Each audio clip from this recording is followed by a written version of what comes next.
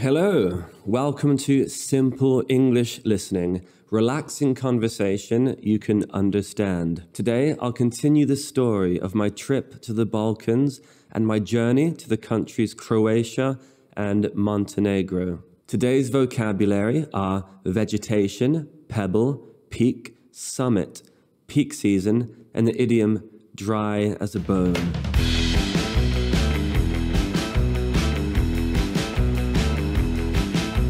So, on this channel, I speak using simpler English language.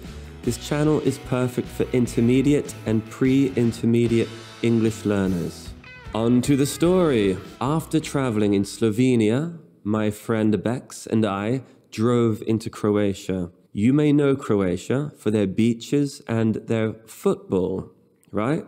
Their football team is the 6th best team in the world right now, above Germany, the Netherlands, and Argentina. But only 4 million people live in Croatia. Only 4 million people for them to choose their football team from. There's 80 million in Germany, 60 million in France.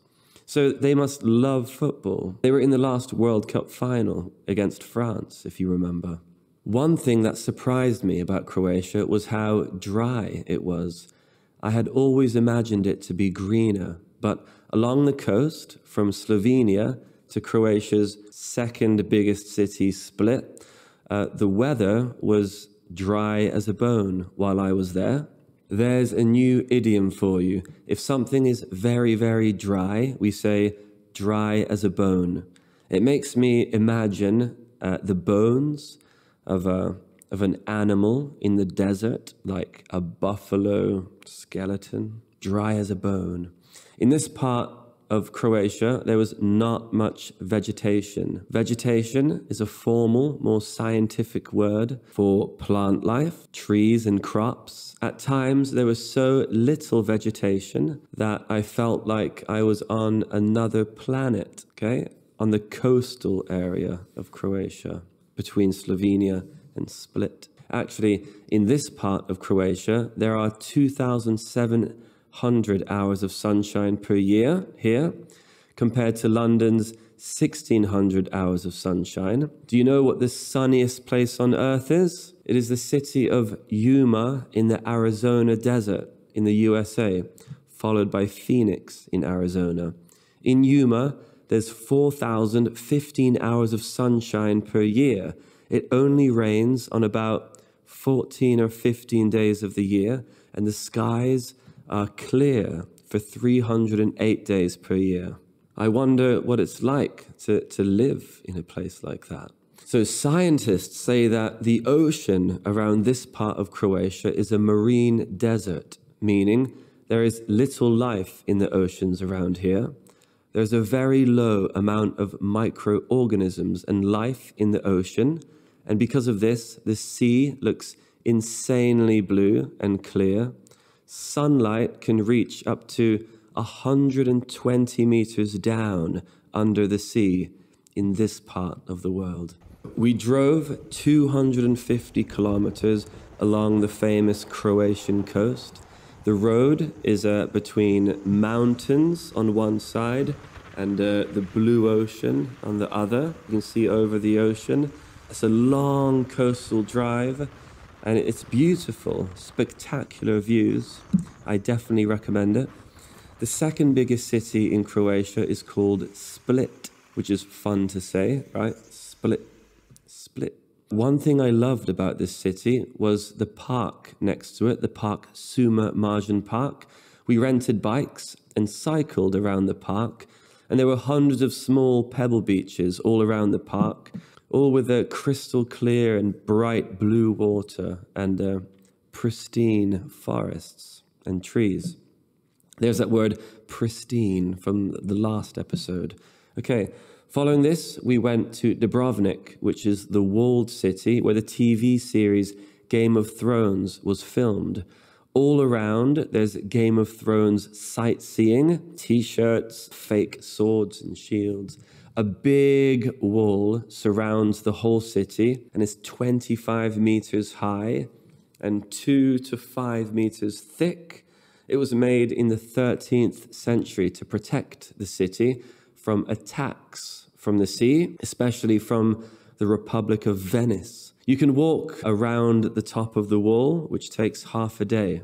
Quickly, before being an Italian city, Venice was the capital of its own country for over 1,000 years. The Republic of Venice ruled over parts of modern-day Italy and Croatia. We then drove into Montenegro. Just looking around, the energy and atmosphere felt a bit different. Things felt a bit more Eastern, like a more Eastern flavor. We hiked up the second tallest mountain in the Balkans. This was in Montenegro and was called Bobatov Kuk. It took about 7 hours to hike up it and down it again. Actually, I hiked 30 minutes up the wrong mountain and then 20 minutes back down the wrong mountain. For nothing, I could see my friend microscopically in the distance, like very small, shouting, "Tristan, you've gone up the wrong way, come back." So that was a waste of time. But anyway, after 4 hours up the correct side of the mountain, we got to the peak of Bobatov Kuk. The peak means the very top of the mountain. The highest point of the mountain is the peak. And we couldn't see anything because of the clouds. For the last 30 minutes of the climb, we just saw just nothing, just white fog. We could hardly see. So that was the view from the peak. Also, at the peak, at the highest part of the mountain, there was a dog there. I have no idea whose dog it was or how it got there. Personally, I think the climb is too difficult for a dog. You had to hold some metal parts of the mountain and there's a bit of climbing. A dog can't do that. So why was there a dog at the top of the mountain? It didn't belong to any climbers. It had a little scarf. It was about this big. It was quite cute, but I don't know how it got there. So the houses in this part of Montenegro are the Alpine style roof. Yeah, the steep angles. This is so snow can easily slide off in the winter, so the roof doesn't cave in from the weight of the snow. If you want a more inexpensive Mediterranean beach holiday, Montenegro is your place. The food is superb, great wine, olive oil, Mediterranean food, very reasonably priced accommodation. Bikini Beach is where we stayed. It's been voted the best beach in all of Europe. I'm not sure what year, but at some time it was. What was surprising about this beach is that many of the rocks were green. It was a pebble beach. A pebble is a very small rock, about this big, like 1, 3, 4 inches big is a pebble. When a beach has lots of small rocks instead of sand, we call it a pebble beach. This was a pebble beach with many green pebbles, and it was surrounded by mountains that went into the clouds. So imagine a moon crescent beach. Many of the rocks and pebbles are green with mountains on the side going into the clouds. However, it was peak season, so it was the most crowded beach I've ever seen. Something I noticed is the mostly Serbian and Russian tourists don't mind the crowds. They don't care. I think they like being together compared to British people, from my experience. So yeah, in the UK, people like their personal space a bit more. I'm not sure most English and British people would enjoy Bikini Beach for that reason, but naturally it was a beautiful beach. Oh yeah, peak season, another bit of vocabulary for you. Peak season is the busiest time at a holiday destination, is the peak season. And that's enough for today's episode. Time for the vocabulary review. We have dry as a bone, peak season, vegetation, summit, pebble, and peak. 1. Which noun do we say to describe the plants, trees, or crops of a place? Okay, vegetation, vegetation. vegetation. Examples: In Antarctica, there is not much vegetation. There is lots of rainforest vegetation in Malaysia. Next, what is the noun for a very small rock? About this big? Yeah? Pebble. Pebble. P-E-B-B-L-E. Examples. The beach where I grew up is a pebble beach. Brighton in the UK has a popular pebble beach. Hey, how far can you throw this pebble into the sea? Next, what idiom do we use if something is very, very dry? We say, dry as a bone. Example, this field is dry as a bone. It hasn't rained for weeks. We can also say, bone dry. This field is bone dry. Look at the cracks in the ground. Bone dry, dry as a bone, same meaning, exactly the same. Okay, what noun means the highest part of a mountain? The peak. The peak. P-E-A-K. You always put the in front of it because there is only one peak.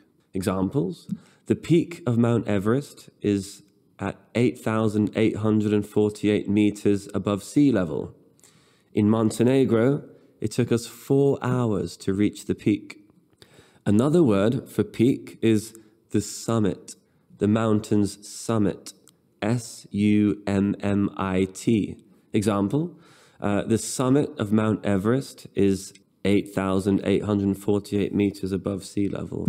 And what noun do we use to describe the busiest time of year in a holiday destination when there are the most tourists?